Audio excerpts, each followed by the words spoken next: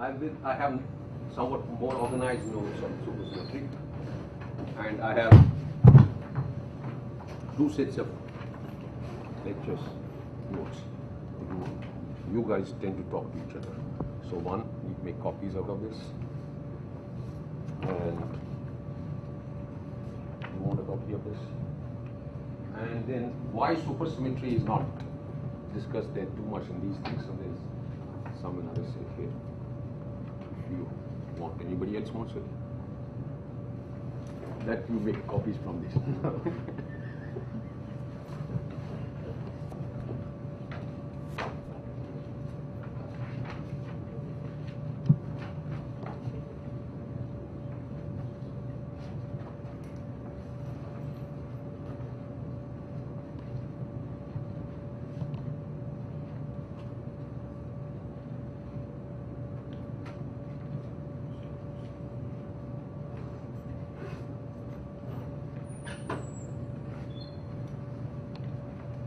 So we'll start discussing supersymmetry.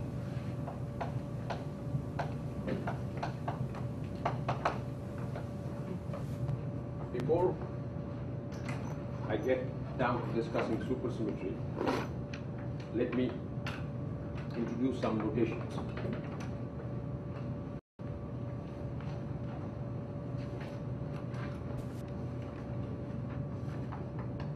Four component versus two component.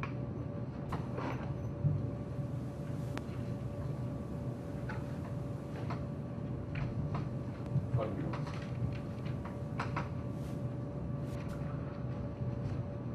Dirac fermion we write as made up of four complex quantities, but sometimes it's not on.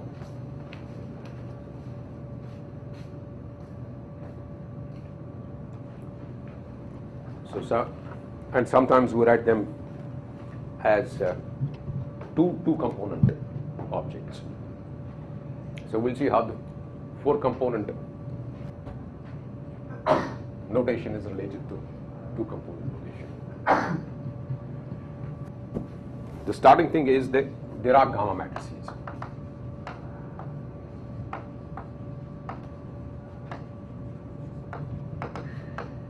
Gamma mu. And these satisfy four of them, four matrices, 4 cross 4 matrices. They satisfy the Clifford algebra. That we already listed earlier. Let me write it again. Gamma mu plus gamma nu is 2 times eta mu times a 4 cross 4 matrix. A unit 4 cross 4 matrix. Where eta mu nu is diagonal, and in our notation was +1 in time direction, -1, -1, and -1 in the space directions.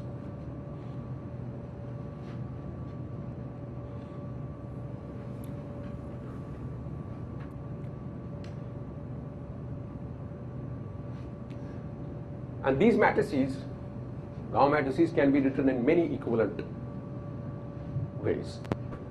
And there are many equivalent ways of writing these matrices. Many equivalent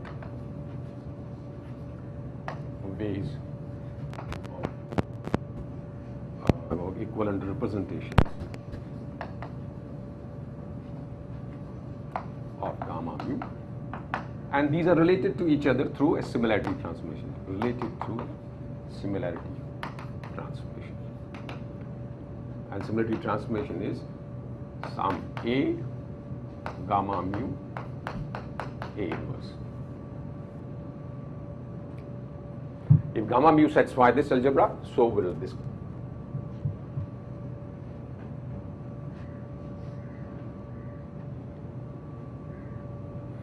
And one particular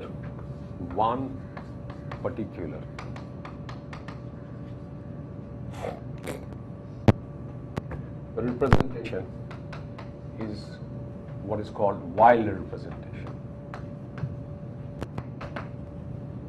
And in Weyl representation, gamma mu, let me label their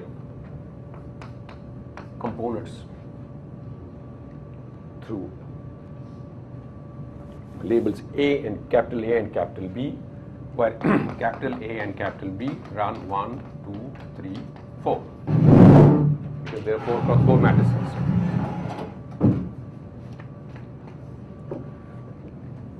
And this we break into 2 cross 2 blocks. Diagonal block 0, diagonal block 0. An off-diagonal block, we'll give it a name, gamma mu. It's a 2 cross 2 matrix. And gamma mu bar, again a 2 cross 2 matrix. And we'll label the matrix elements of this through index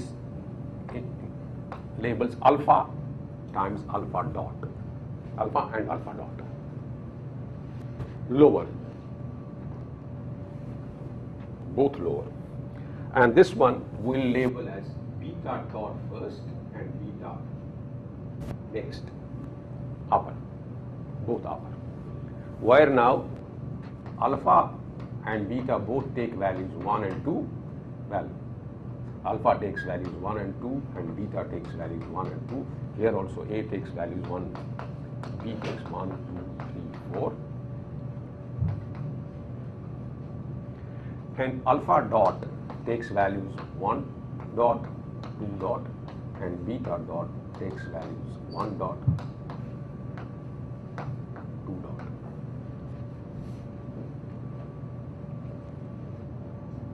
That's just a way of labeling the matrix elements of these two matrices.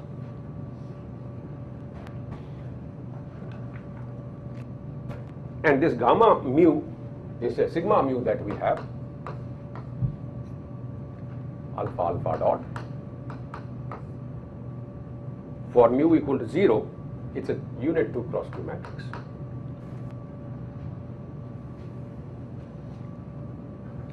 And for mu equal to 1, 2, 3, it's a sigma I, where sigma I is the Pauli matrix.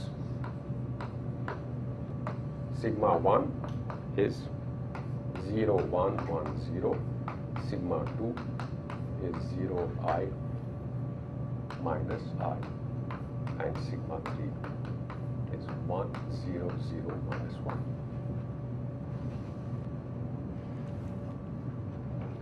So these are the 4 2 cross 2 matrices, sigma mu. Sigma 0 is 1 and sigma I are 3 Pauli matrices.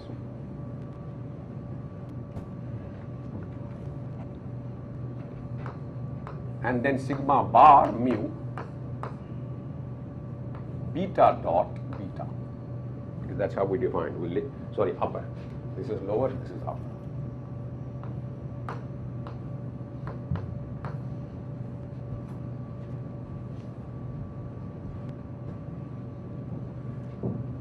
For mu equal to 0, it's again a unit matrix. And for mu I, or I, 1, 2, 3, it's minus the Pauli matrix.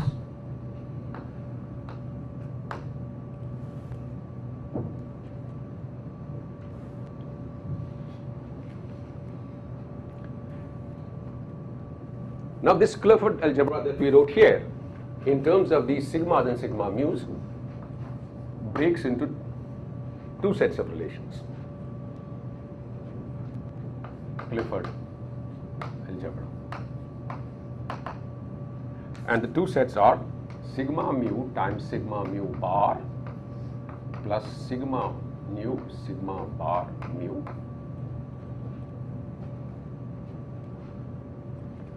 just substitute that breakup into this breakup into this, and take the product of 2 gammas and then take the product of 2 gammas in reverse order, and see that this algebra breaks into 2 diagonal pieces, and upper diagonal piece is this object, and if you are careful with your indices, one of them will be down, second will be up. And this object is twice eta mu delta alpha beta.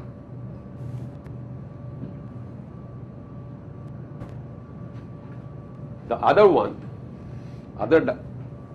lower diagonal block would be sigma bar mu sigma nu plus sigma nu bar sigma mu. The order of bars interchanged. Unbarred bar, unbarred bar, barred, unbarred, barred, unbarred.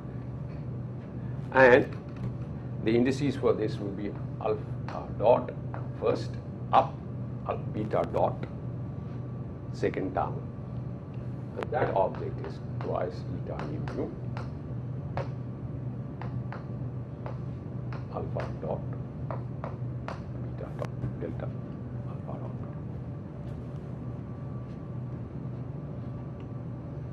So this is a rewriting this Clifford algebra in terms of these 2 cross 2 matrices.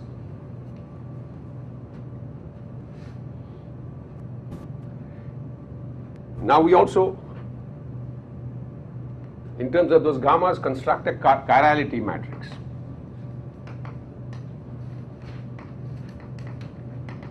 And we usually give a name gamma 5 to it, which is product of all the gammas with a minus I.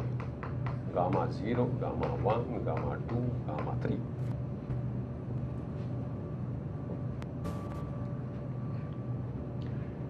So for this wild representation of gamma mu's, if you calculate the product of these 4 gammas and multiply by an I, it takes a very simple form. It's a diagonal matrix with a 2 cross 2 block, which is an identity, and minus a 2 cross 2 block, an identity.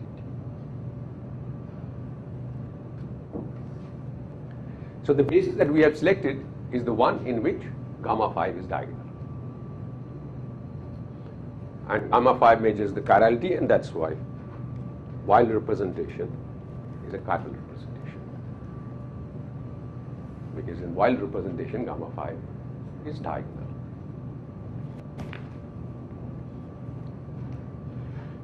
So if I now construct left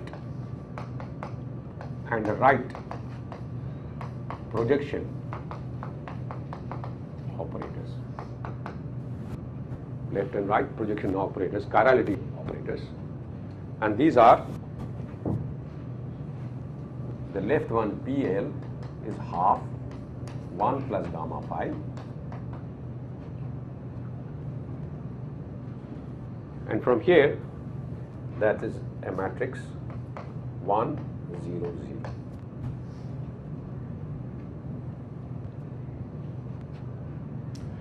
So this projection matrix PL acting on Dirac fermions essentially picks up the first 2 components of Dirac. So in this basis, we will call the first 2 components of a Dirac as left chiral fields fermions. And similarly, if you collect the right 100 projection, which is half 1 minus gamma 5, that from this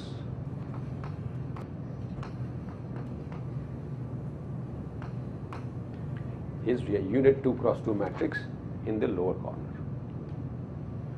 So this one will project the lower 2 components of the Dirac fermion, and that would be the right chiral projection of the Dirac fermion.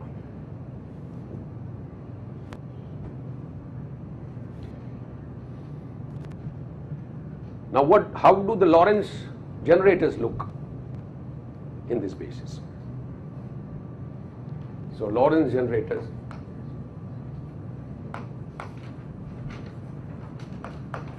in wild basis.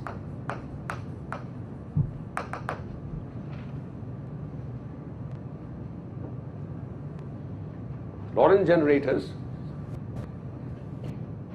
acting on fermions are given a name sigma mu nu which is I times 2 gamma nu commutator, gamma mu times gamma nu minus gamma nu times gamma mu. Now we put you. So is that I by 2 or I by 4? I by 2 I have here. I by 4, you can write I by 4 also. That depends upon how you put in it in the Lorentz transformation. Okay, so this. Sometimes people put it 1 by 4, but then the corresponding thing in the Lorentz transformation has one factor or 2 less.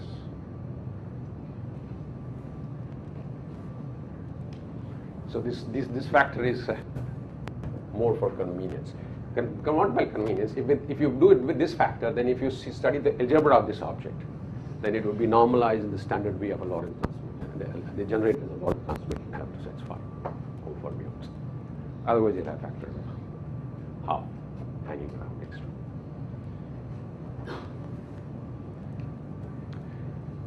So what is interesting is that in this Weyl basis, the generators of Lorentz transformation acting on fermions also takes a block diagonal form.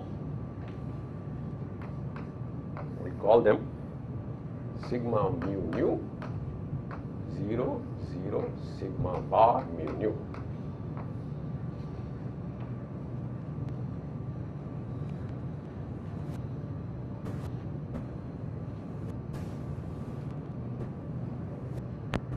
It's straightforward algebra from here. Use this representation for gammas. That's the Weyl basis of gammas, and calculate the commutator of 2 gammas, and you discover they take a block diagonal form of this kind. While sigma mu nu, and if you keep track of their spinorial indices, this is a 2 cross. Each one of them is a 2 cross 2 matrix. There are 6 of them because the mu nu is antisymmetric. Mu nu antisymmetric makes 6 pairs. So there are 6 such matrices, and they are also in spinor space 2 cross 2. That 2 cross 2, 6 matrices. And if you keep track of the labels, matrix labels, alpha down, beta up, first and second. That turns out to be simply I by 2 sigma mu sigma bar nu minus sigma nu sigma bar mu alpha beta. While sigma mu's and sigma mu bars are these objects.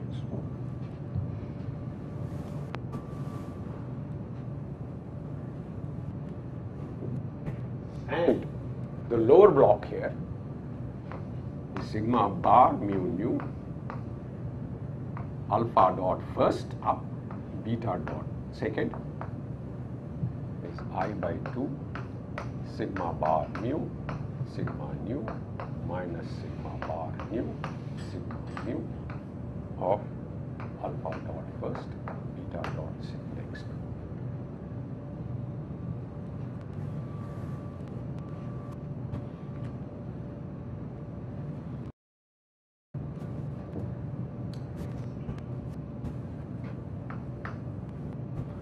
And if you look at these objects, you realize that this object is nothing but this sigma mu nu that we constructed here, and taken alpha beta component of this and take adjoint.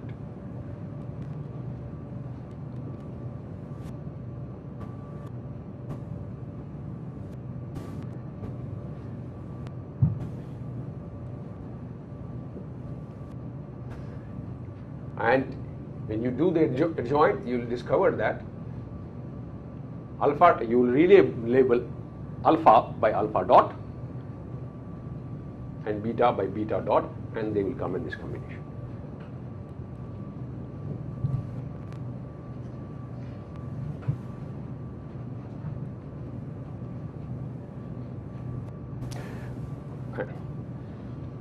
So, and this is Hermitian conjugate. Hermitian conjugate, take the complex conjugate and also the transpose. Now, these matrices have some nice properties. They are traceless. Sigma mu nu.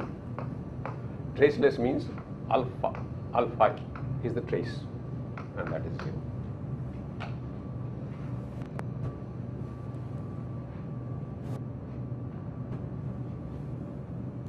And sigma bar mu nu alpha dot is 0.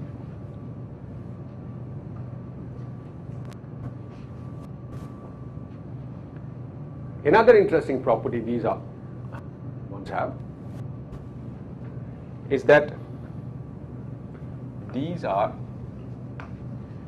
self-dual and anti-self-dual respectively. This one is self-dual, this one is anti-self-dual. What do we mean by that? That sigma mu nu is same as 1 by 2 I epsilon mu nu lambda rho sigma lambda rho. This is how you define the dual here with an I here. If you define dual like this, then this and this are the same. And similarly for the bars one, they are anti-self-dual.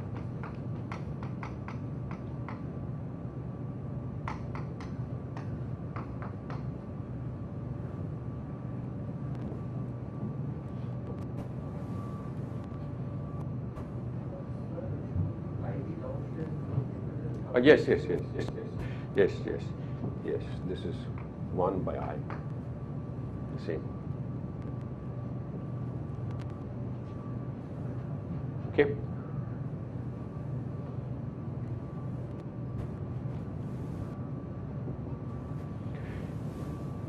My notation is mu nu lambda rho. These things run over 0, 1, 2, 3, 4. These mean the Greek indices which start in the middle of the Greek alphabet run from 0, 1, 2, 3, 4, whereas those that start at the beginning of the alphabet, Greek alphabet, alpha, beta, gamma sometimes, they run over 1, 2 or 1.2. That's the notation.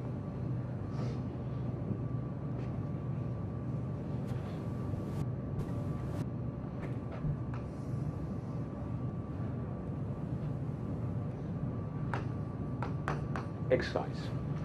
Sigma bar. Sorry, sigma bar. Yes, correct.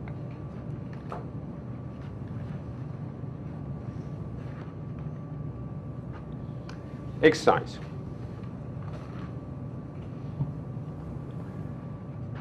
Sigma bar mu alpha dot alpha.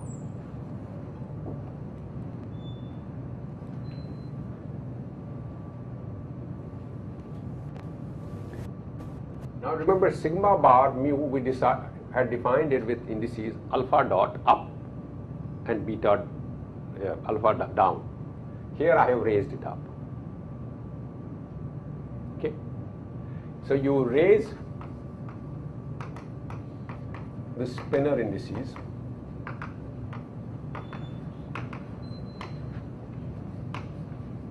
through epsilon alpha beta or epsilon upper or epsilon lower b alpha beta or epsilon alpha beta dot over dot alpha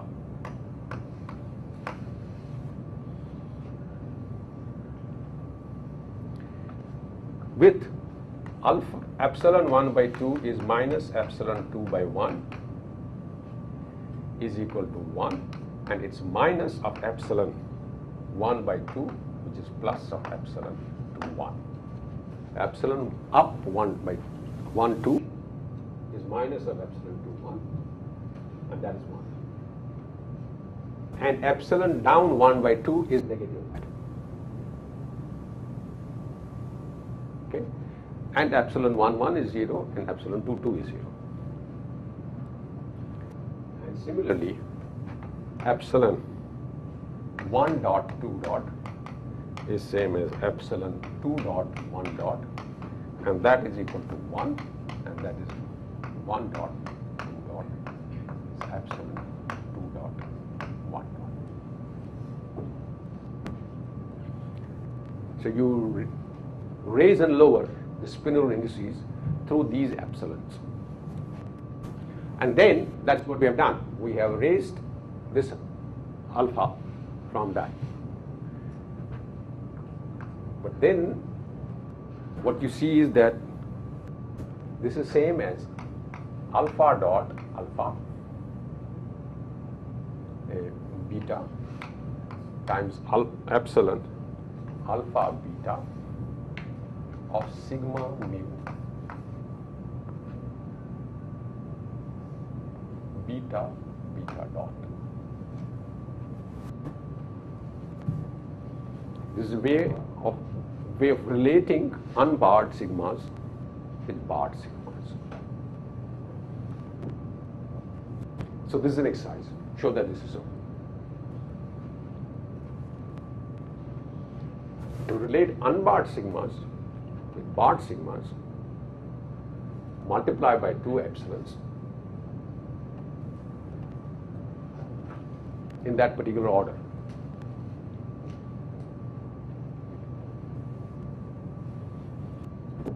And also the converse relation, sigma mu of alpha alpha dot is equal to epsilon alpha beta epsilon alpha dot beta dot of sigma mu r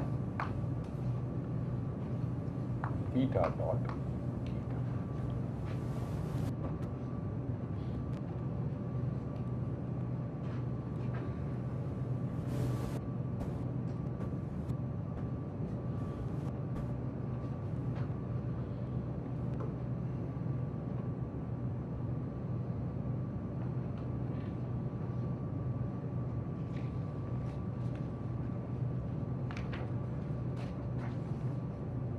And the way we have written them, you notice that these are each other's inverses. They are in each other's inverses. So this is an epsilon, this is epsilon inverse. Because if you take the product of these two, you will get an identity.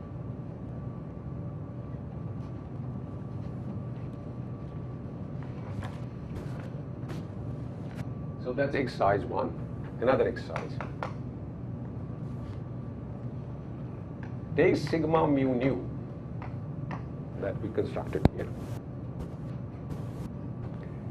It has indices alpha and beta, alpha down, beta. Second one is beta up.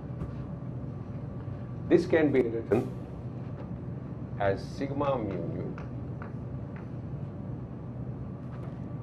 sigma beta epsilon beta alpha.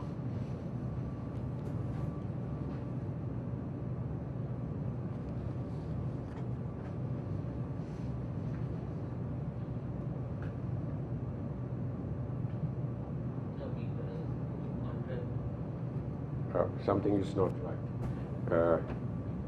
Oh no, I forgot. I mean, this beta twice. Here also we have beta sigma. Yeah. So if you take sigma mu nu and multiply it by epsilon beta sigma, that is same as sigma mu nu. So which means this combination is symmetric between interchange of alpha and sigma.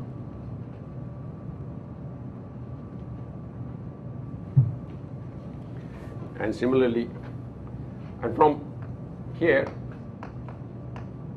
I can write mu nu alpha beta is same as epsilon beta sigma sigma mu nu sigma rho epsilon rho alpha. Essentially multiply it by an epsilon inverse and take it on this side, and this is what you'll see.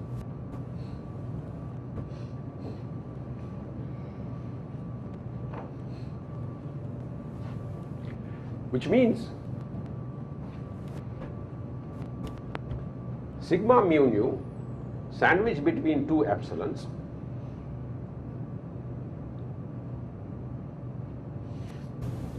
simply change the sign. Is that clear? Sigma mu nu sandwiched between two epsilons simply changes the sign.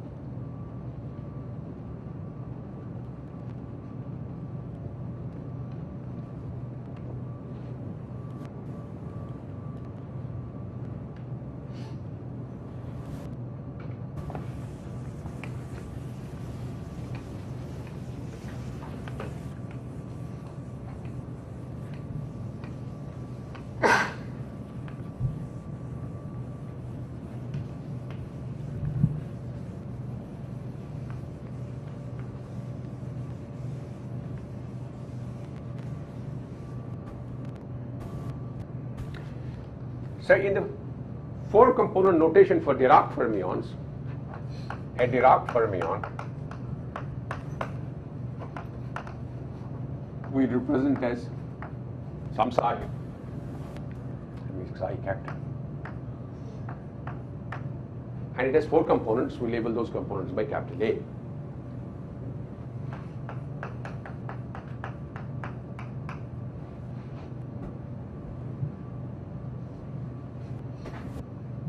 And this we break into two component objects. The upper one, let me give it a name, small psi alpha, and lower one I'll give it a name chi bar.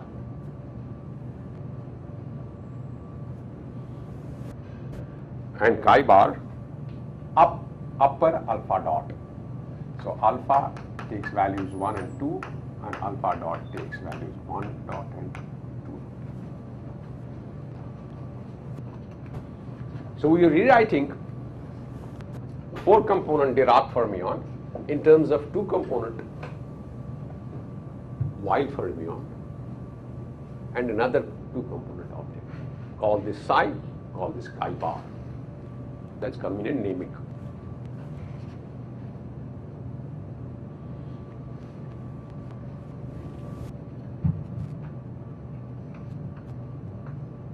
This object, you know, as a representation of Lorentz group.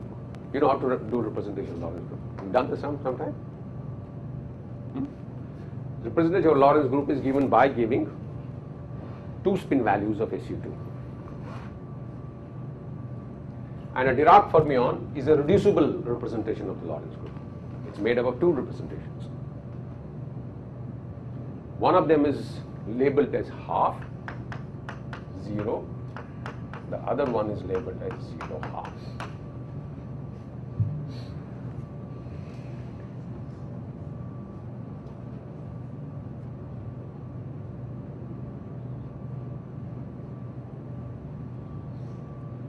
The generators of Lorentz group, the sigma mu nu that we capital sigma mu nu we constructed, it can be broken into generators of two SU2s.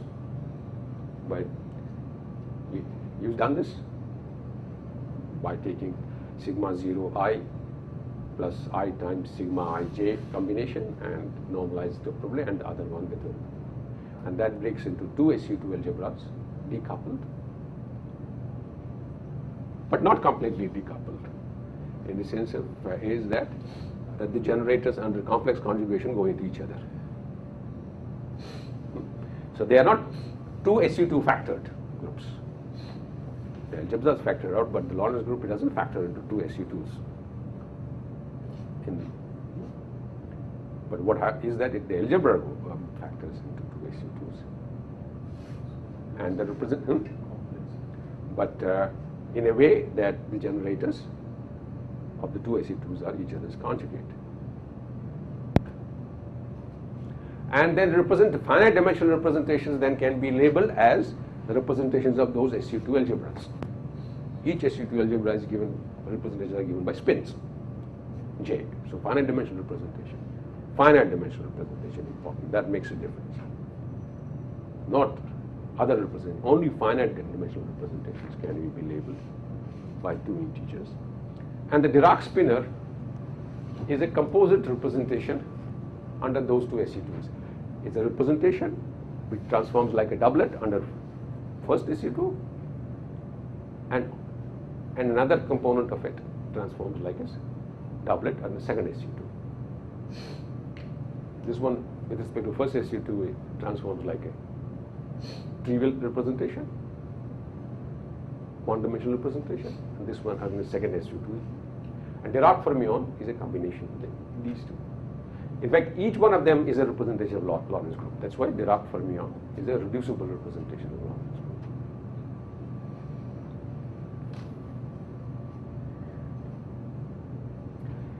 And this representation is precisely this one, and this one is precisely these two components.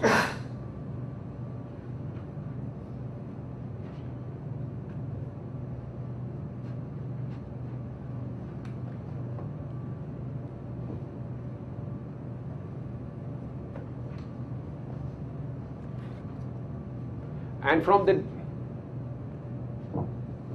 chirality operator gamma phi, which is diagonal in our basis, we clearly see that the first two components, if I operate gamma phi, the projection say PL on this side, PL on simply gives me the upper two components, and it gives me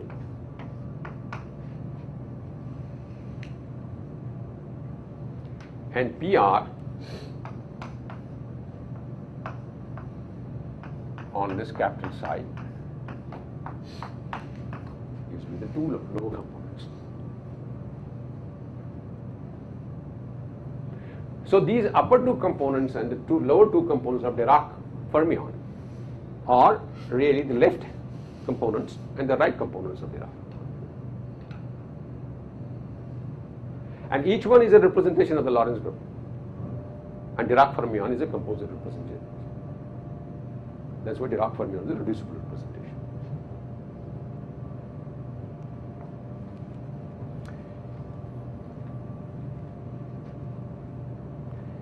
Let's see how they transform under Lorentz transmissions.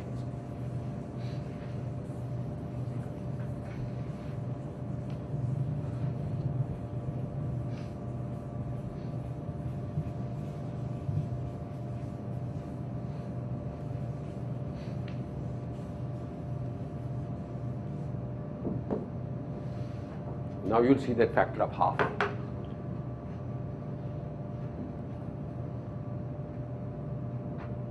Under Lorentz transformation, a Dirac fermion goes to a Dirac transformed Dirac fermion, and which is given by a transformation matrix U of theta, where theta are the 6 parameters of the Lorentz transformation, times psi, and x is transformed by U inverse x.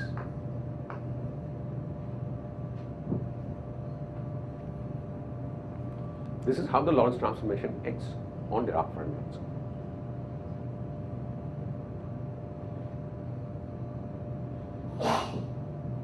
X is a 4 vector, and this is U inverse acting on 4 vector, which is how the 4 vector transforms under Lorentz transformation, like as a vector representation. Whereas this is a 4 cross 4 matrix in the Dirac space. So this U is in the vector representation in the vector space, but this U is in the Dirac space.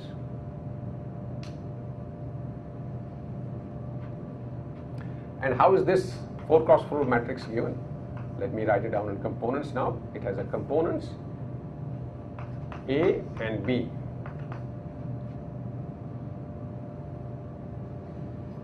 And this transformation, if you breaks into block diagonal transformation, small u theta of alpha beta 0 0 u theta bar of alpha dot beta dot. And normally, how do we write this? We write it as exponential minus I by 4 theta mu nu sigma mu nu.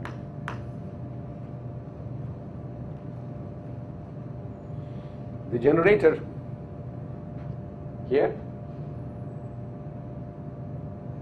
times the transformation parameters times I by 4. Now, if you have taken there 4 here, you will have to put 2 here. That's in the definition.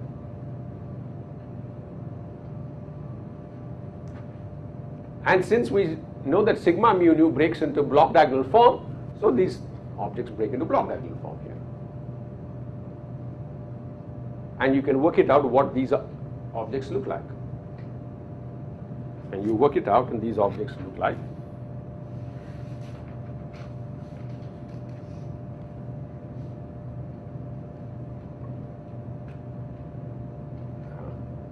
u, small u theta alpha beta is equal to exponential minus I by 4 theta mu nu sigma mu nu alpha beta, and u bar theta alpha dot beta is exponential minus I by 4 theta mu nu sigma bar mu nu alpha dot.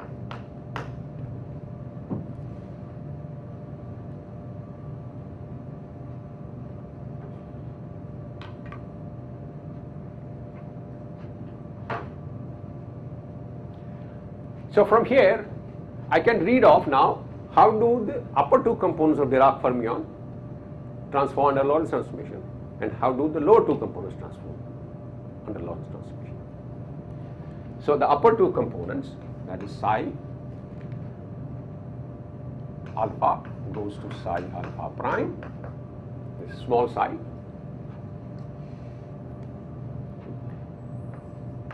u theta psi alpha beta beta.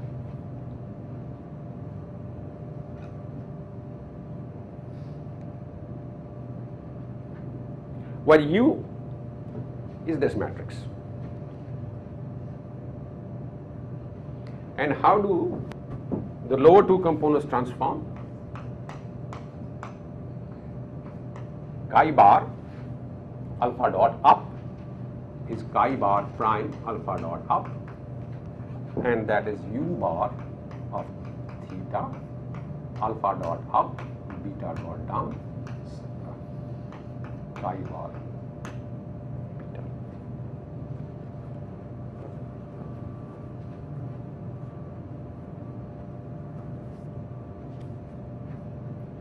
Now this object, we said, corresponding to this representation. So this is half zero representation, and this one is 0 half representation.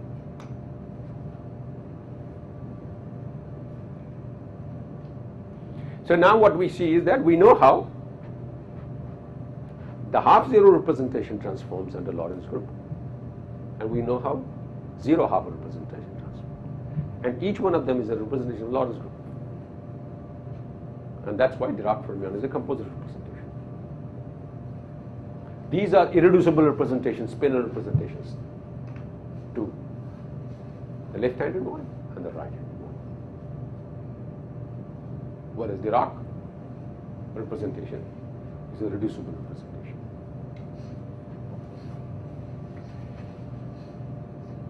Now, this is a small exercise, you could do it. I can rewrite this object in the following way. Take this u theta is defined by this object, and then take a dagger of it, and then take an inverse of it.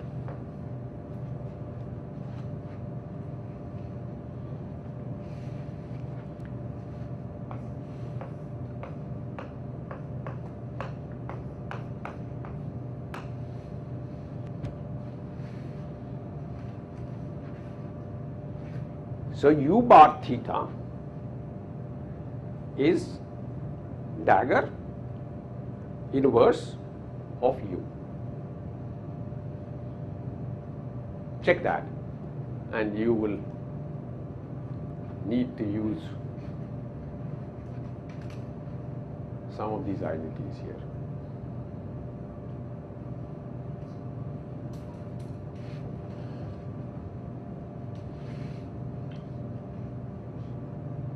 Now these small u's have some nice properties. Let's list some of these properties they have.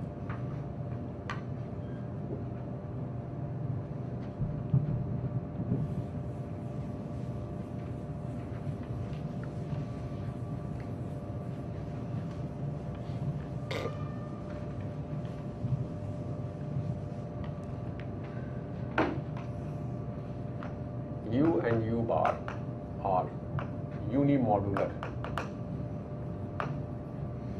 That is, determinant of u, small u, is 1, and determinant of small u bar is 1.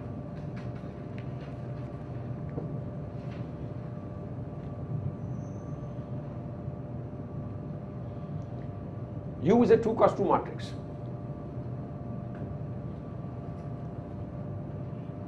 Written in this way with determinant 1.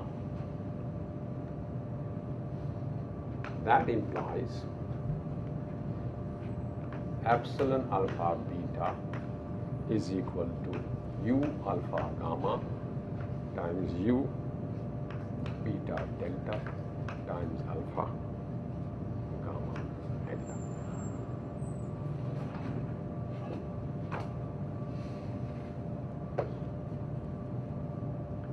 Is that obvious?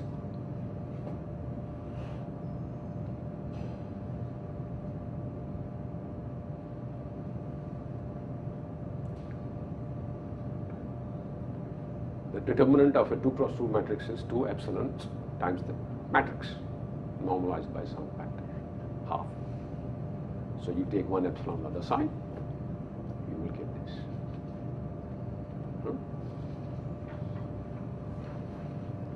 And similarly, upper alpha beta is epsilon gamma delta u gamma alpha u delta beta.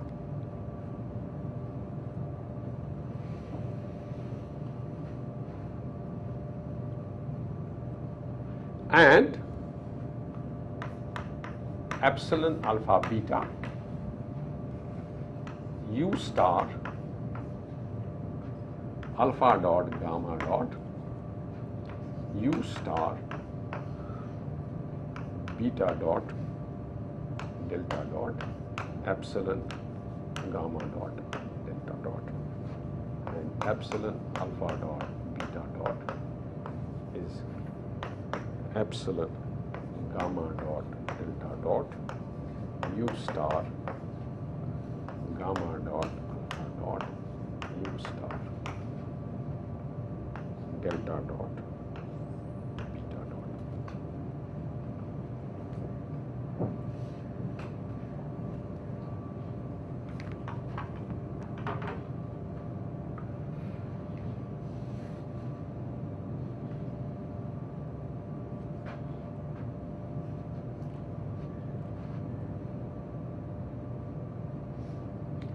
I mean, to check these, you would need these properties.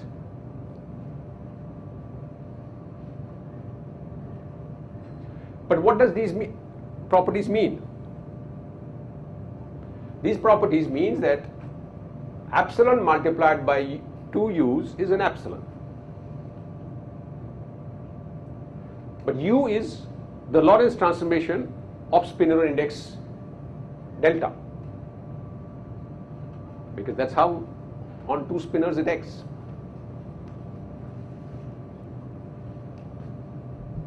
So u transforms this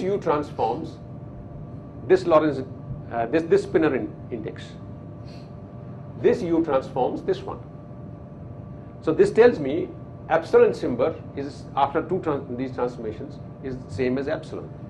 So epsilon is an invariant tensor in under Lorentz transformations. Similarly for epsilon dots.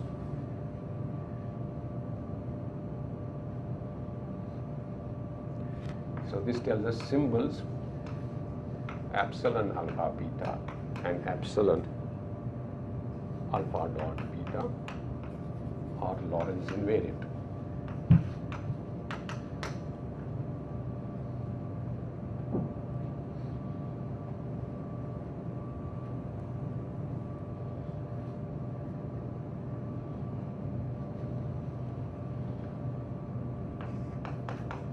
Exercise.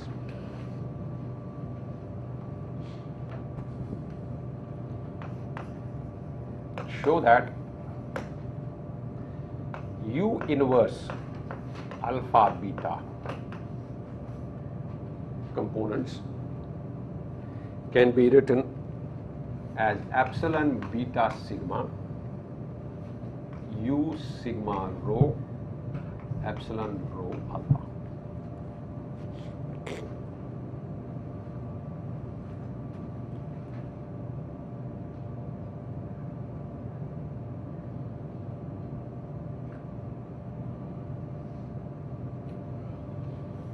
This is, if you look at closely, rewriting this identity. This is the identity for sigma mu nus, and U is exponential of sigma mu nu times theta mu nu. So write that object at sigma mu nu.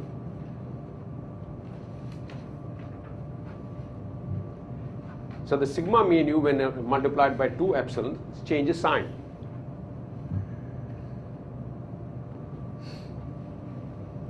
So if I put sigma 2 sigma mu nus, 2 epsilons on this object, it changes sign of sigma mu nu. That changes this sign. That is U inverse. Is that clear?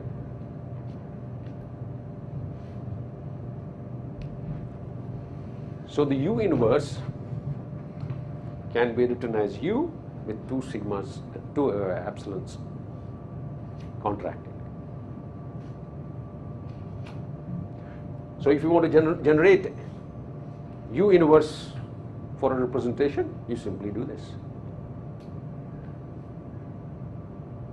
In some sense, the epsilons, 2 epsilons, conjugate the U. Convert U to an U inverse.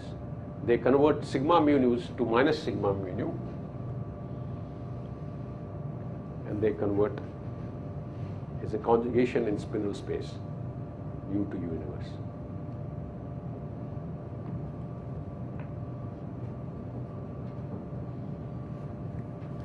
So some more notation now. I think I said it earlier, but let me say it again.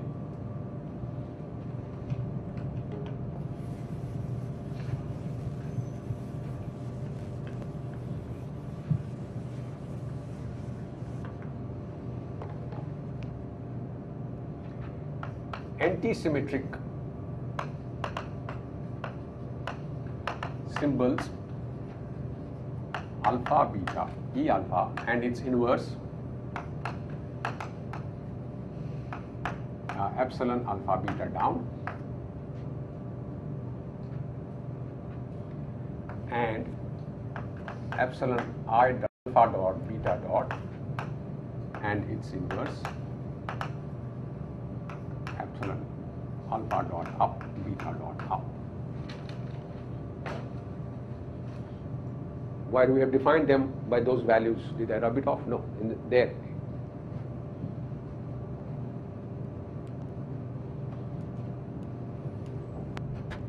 These values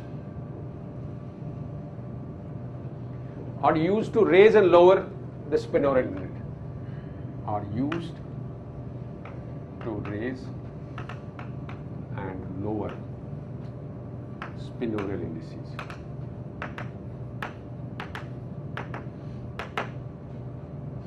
which is, I write psi alpha up as same as alpha beta psi beta down, or conversely psi alpha down is epsilon alpha beta psi beta up. And similarly for chi's, chi bar alpha down is alpha dot beta dot chi bar beta up.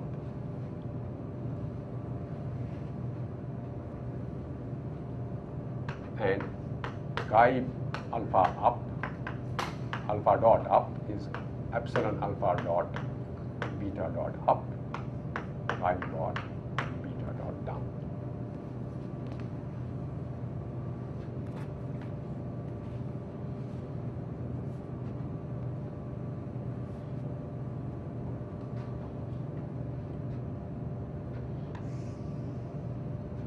Remember, we said that under complex conjugation, the generators of Lorentz group, which the algebra breaks into two SU2s, the two SU2s go into each other. So which means under complex conjugation, if I start with a half zero representation and do complex conjugation to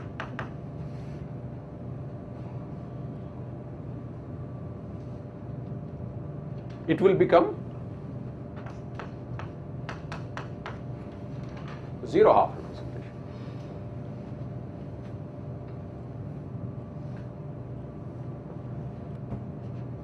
Which is that left-handed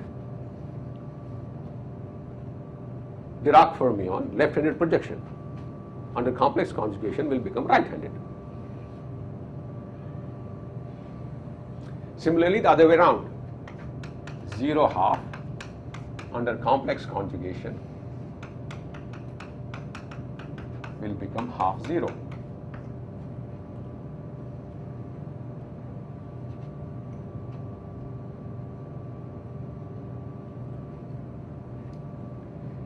So which means that if I take psi alpha, which was the upper two components of the Dirac fermion, which was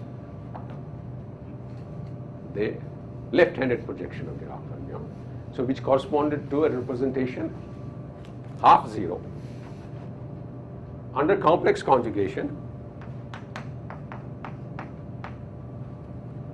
it will become a representation under the other SU2. So I call it a bar. And other SU2, we have given labels, the labels as dot. So we'll label this as alpha dot. So psi alpha star is psi bar alpha dot. Means under complex conjugation, if I take the upper component of this object and take the complex conjugate of that, that will become an upper component of a right-handed Dirac, a right-handed fermion. And if I take the lower component of this object and take a complex conjugation of that, that will become the lower. And those we will label as alpha and alpha dot, alpha 1 dot and 2 dot. So this notation should not be confusing. It is complex conjugation and renaming of 1 by 1 dot and 2 by 2 dot. Clear? Similarly, upper one star is psi upper dot, psi bar upper dot.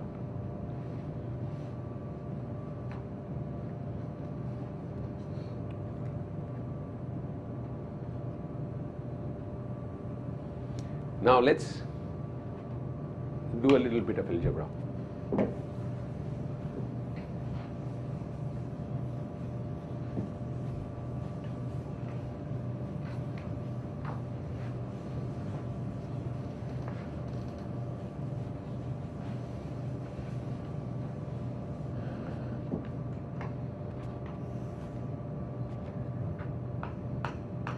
take psi alpha and transform it under Lorentz group.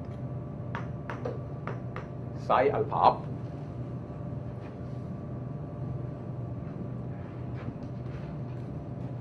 and psi alpha up is epsilon alpha beta psi prime beta down.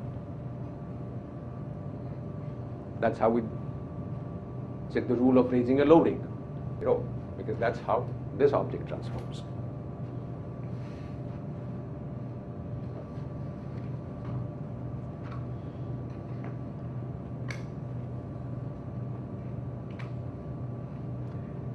Now let me convert, this is down, let me convert it up by an epsilon.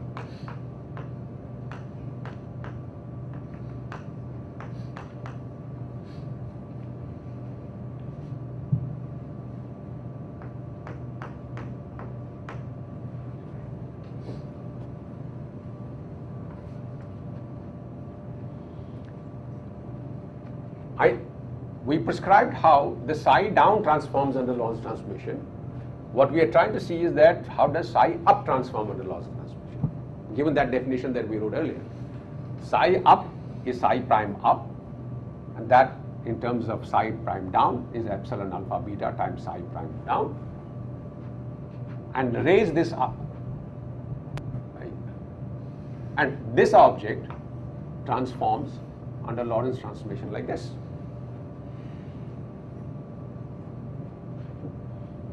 And now we raise the rho to lambda by multiplying it by an epsilon. Now this object, did I rub off that, or I think, or that was some exercise here, is this. 2 epsilons and u. In the same order of indices. So therefore this object is, write psi lambda on this side, collect this whole thing together, is u inverse of lambda alpha up.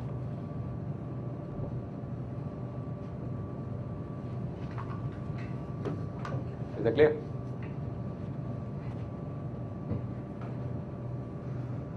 Write psi lambda first. This combination is u inverse. And indices are lambda contracted with lambda first, and this is up.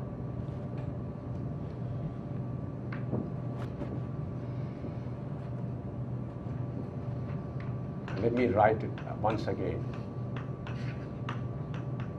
Psi down, alpha down. This is what we had written earlier, was u alpha beta psi beta.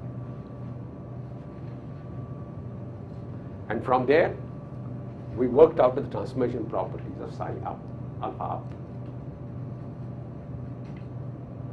And transformation properties of psi alpha up what is precisely inverse u if this is u. That tells me psi alpha up times psi, or any other chi. What have I used some name for it? Some chi alpha. Now chi alpha bar is not chi alpha bar, it's some other psi chi. So because this is, I could take another fermion, call it chi alpha down.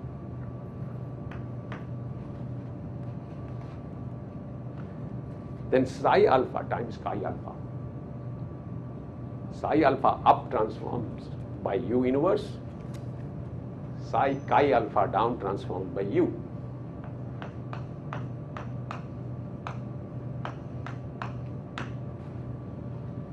This is Lorentz invariant.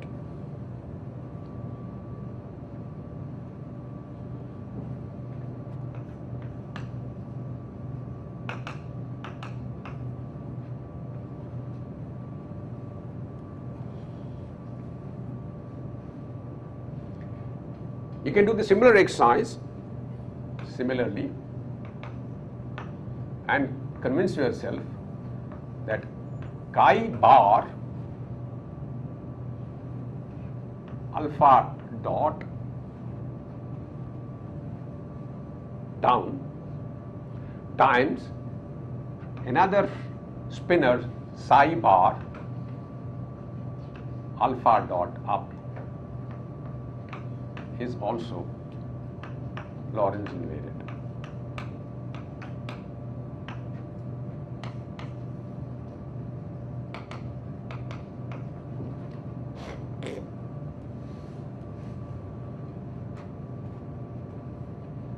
Is that clear? This needs some getting used to if you have not done these things earlier. So in order to construct a Lorentz invariant from two half zero representations, because they are both half zero, they are unbarred objects, from two half zero, which means two left-handed Weil fermions, you simply take the upper one and the lower one and contract them, which is, now let me write this again, psi alpha chi alpha is the same as epsilon alpha beta chi beta, sorry, psi beta chi alpha, because raising is done through epsilon. Is it clear?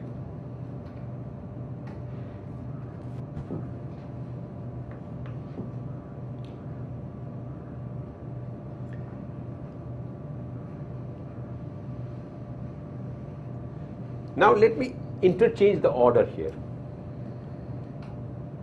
and these are fermions. If I interchange two fermions, they change sign. So I'll write it minus epsilon alpha beta chi alpha psi beta.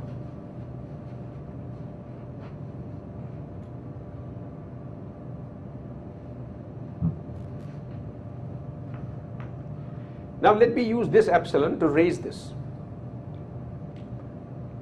But my raising convention is the second index is summed on epsilon. So if I want to raise this, I will write this epsilon beta alpha and change the sign because this is antisymmetric.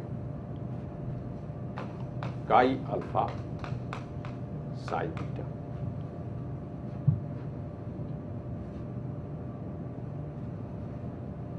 This I can write now as chi beta times psi beta.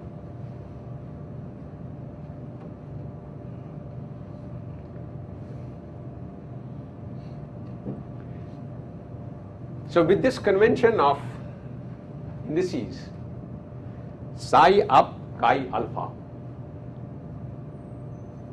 is same as chi up psi down.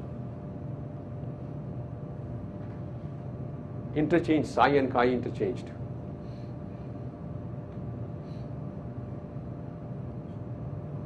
Is that clear? This is that, and this object I'll shorthand, I will call it psi times chi.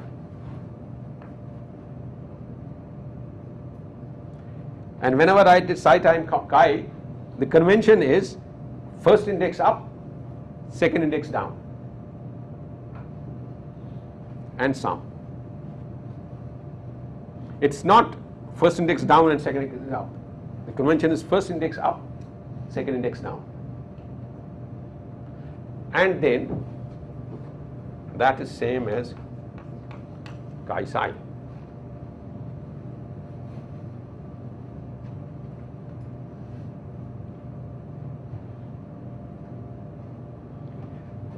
They are fermions, and that's why this is the property, which means that both down anti-commute. But when you define the product of these two by this convention, psi up and chi down, then that's the same as chi up and psi down. Clear? Now similarly you can do it for the barred ones. Like psi bar, chi bar. Now psi bar, chi bar is a shorthand for psi bar alpha dot, chi bar alpha dot. Notice the convention here. For barred object, it's lower, upper. For unbarred objects, it's upper, lower.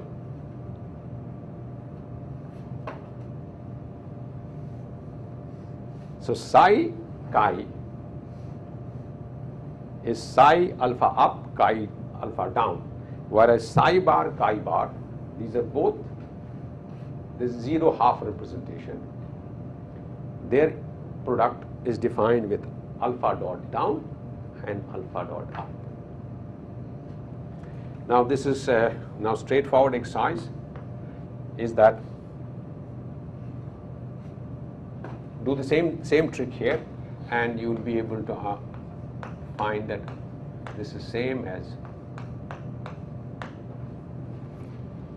chi and psi interchanged,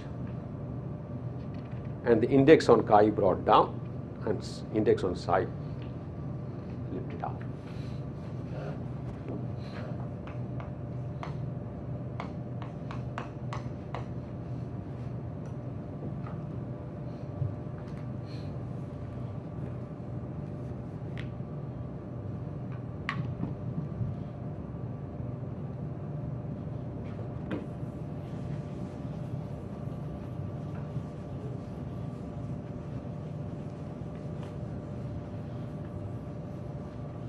You should spend some time doing practice with these things to get used to it.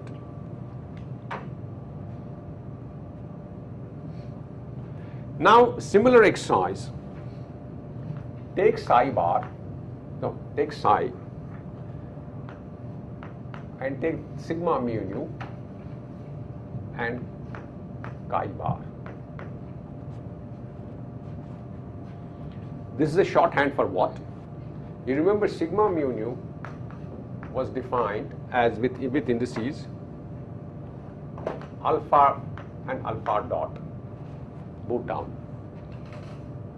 The spinner in the labeling for sigma mu nu from your notes, if you remember, was given alpha down and alpha dot down. And this psi is alpha up. See, when I write these objects without indices, the rule is of contraction of upper with down, undotted ones. That's what we use there. Psi chi upper with down. So this is how the spinner indices contract here. And for barred objects, we had the convention alpha dot down, alpha dot up. So this object, this is the shorthand for this object.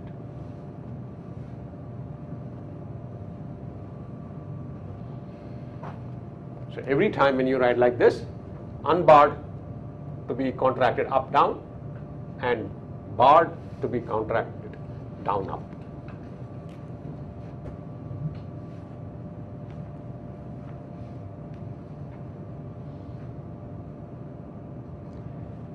Now if you evaluate this, now on the other hand, now if I evaluate chi sigma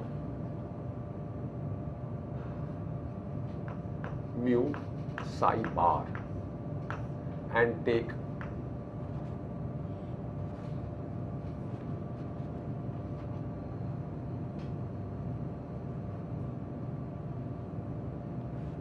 but dagger and star is the same object here because this is just a number, right? All indices are contracted except for sigma mu. Sigma mu is a mac. Anyway, but dagger and star is the same. So if I take the dagger of this object, which is chi, psi bar, bars have been interchanged.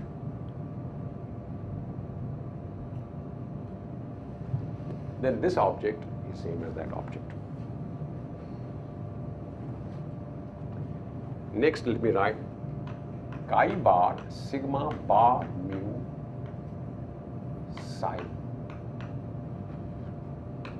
This is the shorthand by our convention of chi bar alpha dot down, sigma bar mu alpha dot.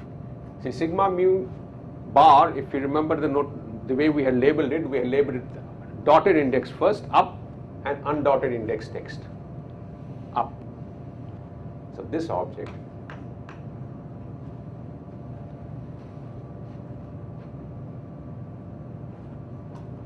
and this object is conjugate of psi bar sigma bar mu chi dagger.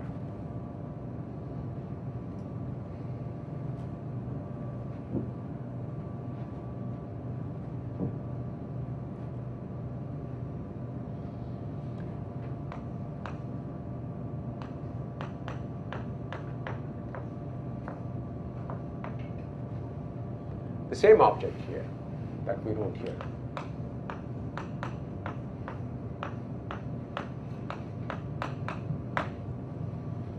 Psi alpha up, sigma mu nu, alpha dot down, alpha dot 1. This combination is what we give the name shorthand like this.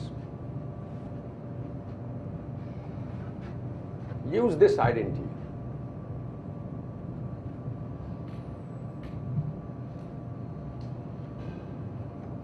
to reorganize this and check that this is same as chi dot alpha dot sigma bar alpha dot alpha psi.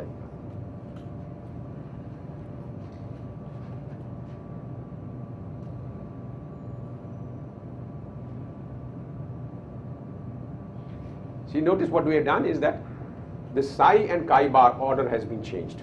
Chi bar has come first, psi bar has come here. That will change, give you an extra change of sign. But upper and lowering, you have to keep track of it, and then you will discover is that upper and lowering, when you do it with epsilons, you need 2 epsilons. That will convert sigma to sigma bar.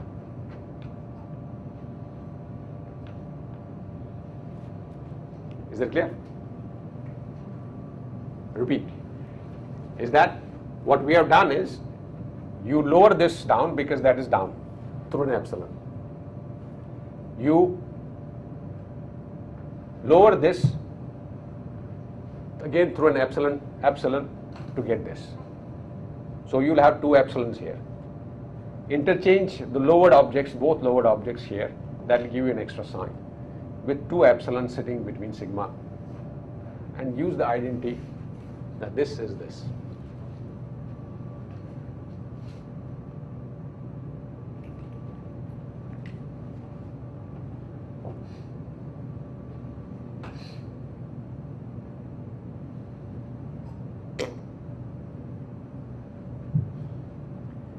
Similarly, if you do psi bar sigma mu nu, so psi times sigma mu nu chi.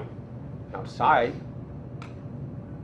the convention is, this is a shorthand for psi alpha, sigma mu nu. Sigma mu nu had in spinorial indices, if you remember. First one alpha down, second one beta up.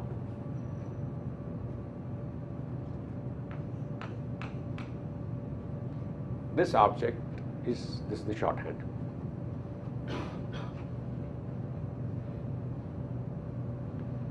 Sigma mu nu, alpha down, beta up. Contraction alpha up, alpha down. Contraction beta up, beta down. Now,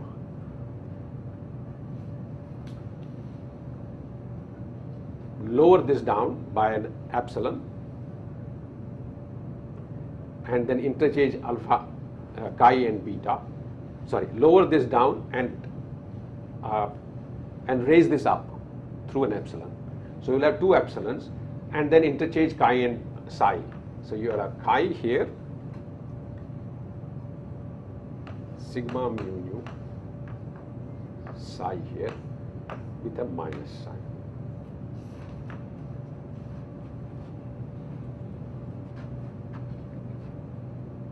That's this identity.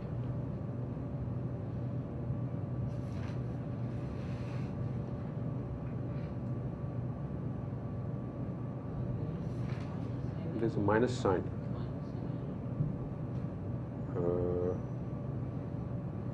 Is this right? Is this right? There is a minus sign already here.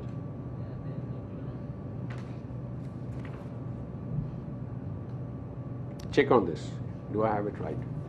Check on this. Or it's possible that when you do the contractions with 2 epsilons, you may have to bring these epsilons back to, interchange one of them, and that will convert the sign. I think this is right.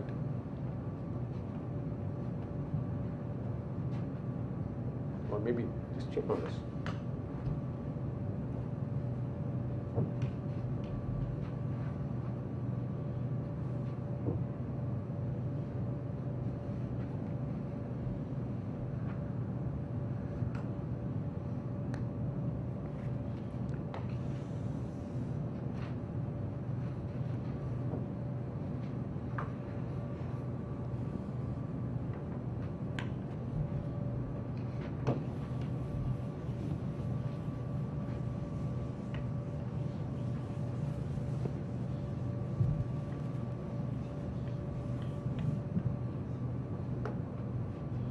Next, let's study what charge conjugation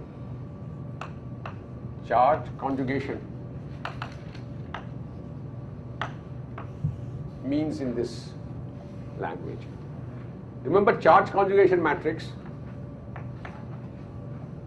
or the 4-component Dirac fermions is the matrix I times gamma 0 gamma 2.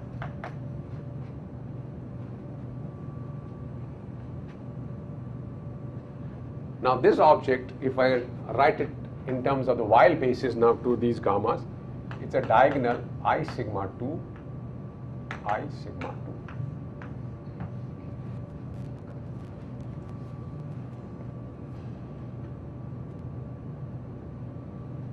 So if I take a Dirac fermion 4-component object A, which is written in our ways in 2-component objects, is psi alpha down and chi alpha dot up.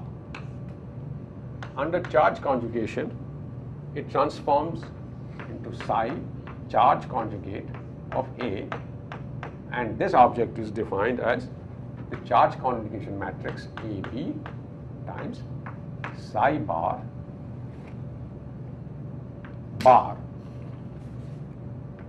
transpose. That's the definition of charge conjugation matrix.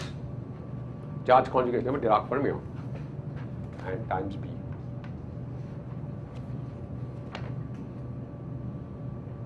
Take the psi bar, takes transpose, multiply by CAB, and that's what charge conjugate of a Dirac fermion is. Now, let's do it here in this corner.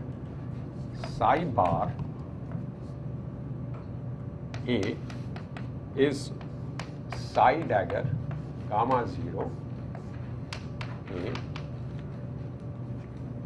which for this object is chi alpha psi alpha dot bar. Dagger is complex conjugation, and we said complex conjugate of psi alpha is psi bar alpha dot down. Complex conjugation of psi alpha is psi bar alpha dot. Complex conjugation of chi bar alpha dot is chi alpha. Gamma naught is the off diagonal unit matrix to block. So that interchanges the two, and transpose makes, instead of being a 4-component column, it makes the 4-component row. These are the two components and these are the two components. So now use this I sigma 2, 0, 0 minus here times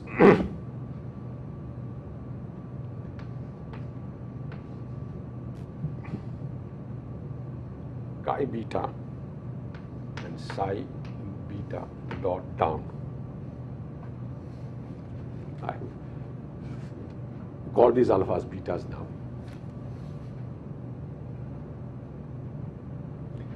And that is minus I sigma 2 alpha beta chi beta I sigma 2 alpha dot beta dot psi bar beta dot.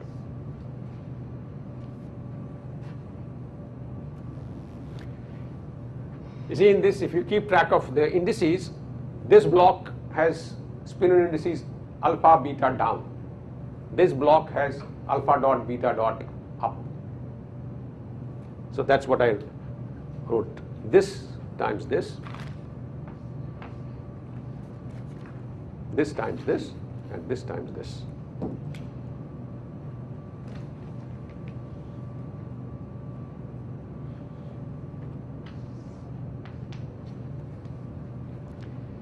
Now I times sigma 2. Sigma 2 is the second Pauli matrix. I times sigma 2 is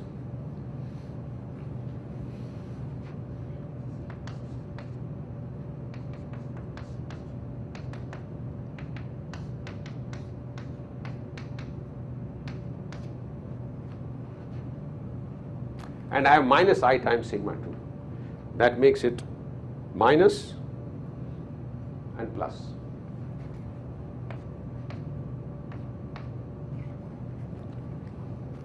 So this is epsilon. Now this is same as epsilon alpha beta. So epsilon alpha beta chi beta, and this object is epsilon dot beta dot psi bar beta dot down.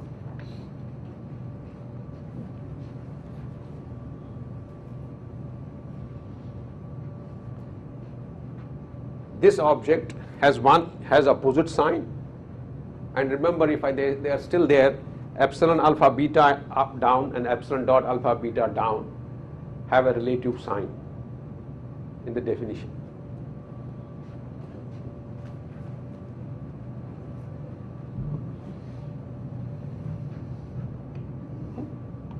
No? But how does the sign change here? There should be a sign change here. Yeah, no, one is down and other is up. That's what it is, right? Yeah. Yeah. So 1, 2 and 1, 2 down. There's the relative sign. This is plus 1, this is minus 1.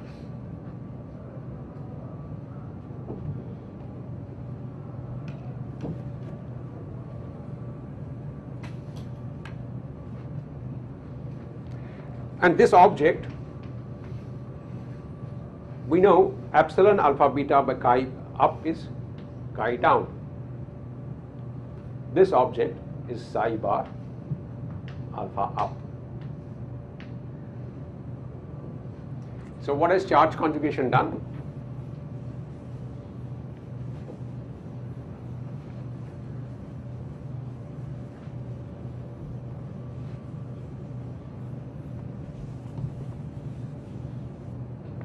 Let me rewrite again. Psi, Dirac fermion psi charge conjugate A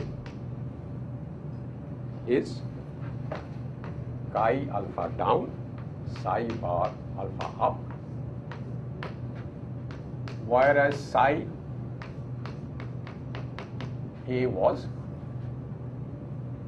psi alpha down, chi bar alpha dot. So charge conjugation of a Dirac fermion takes the complex conjugation of the lower two component and puts it up with an index lowered through an epsilon.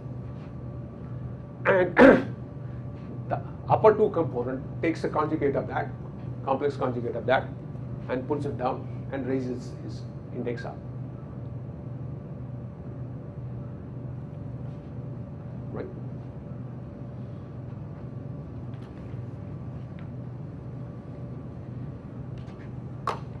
Now if a fermion is self-conjugate, not a Dirac fermion. Dirac fermion has 4 components, 2 independent here, 2 independent here. But I can think of another fermion, self-conjugate fermion.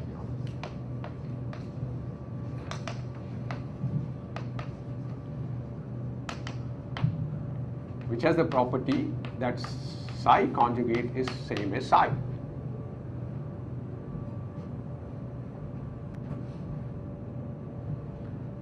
Then such a fermion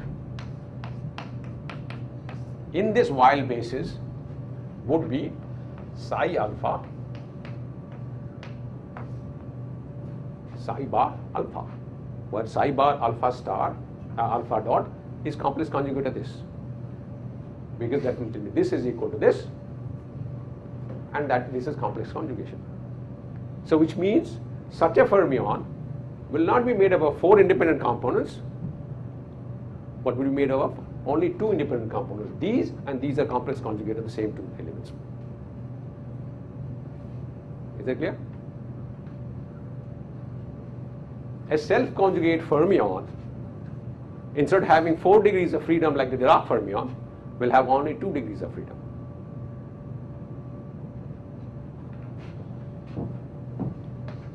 Only 2 independent components, independent complex components.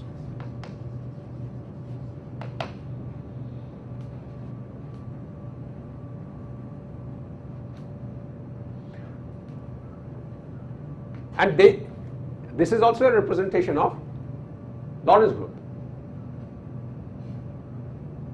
In fact, it's really, if you look at it, only one representation, because this is simply a complex conjugate of that.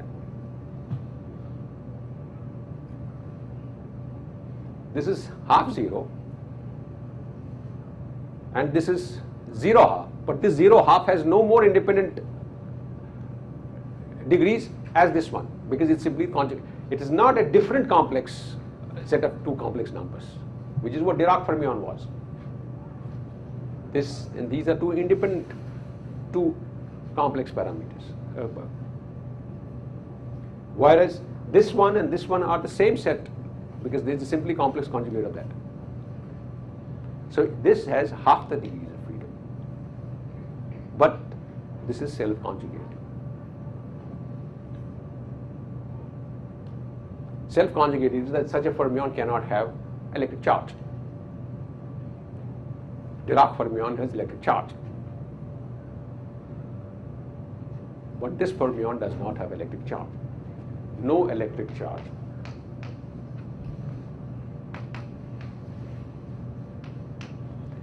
And this representation was discovered for Lorentz group by a man called Majorana.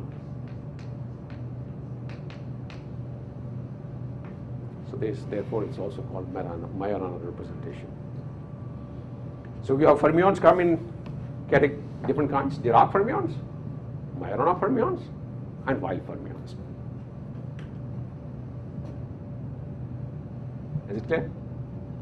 Majorana fermions are self-conjugate. Majorana fermions don't carry any electric charge. I think we'll stop at that today.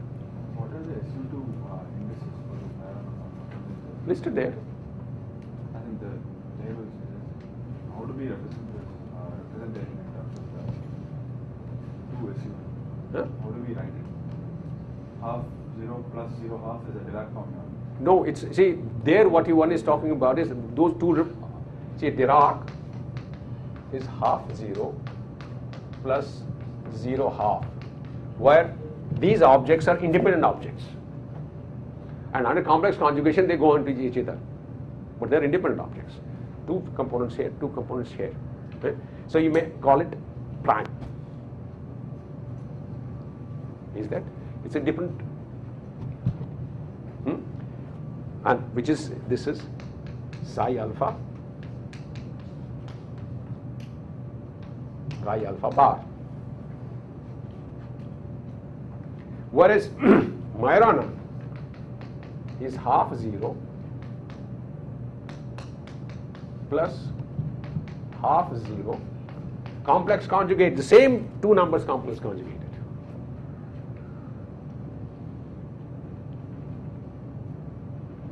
So which is, it is psi alpha plus psi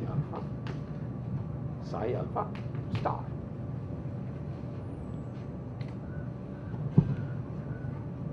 Is this again a reducible representation? No, it's not, because it says only two independent components. Right? Now if you look at now that the Majorana fermion and the Weil fermion have the same degrees of freedom. Because this Majorana fermion is only, see, this is Weil, and as a Dirac 4 fermion, this is simply complex conjugate of that Weil. The same Weil, same 2 degrees of freedom, same 2 independent components. So Weil and Majorana have the same degrees of freedom. How does one distinguish them?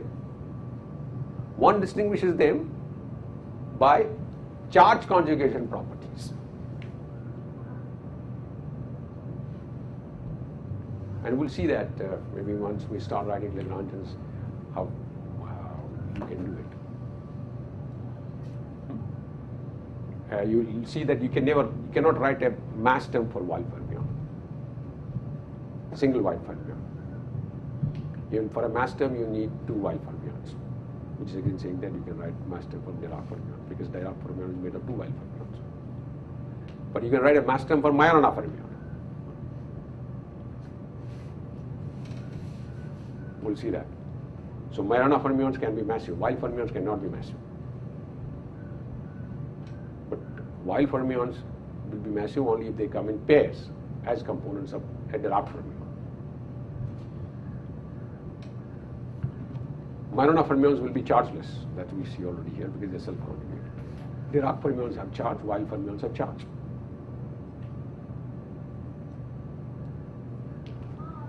We'll see that maybe in one of these later lectures. I think this is a good place to stop.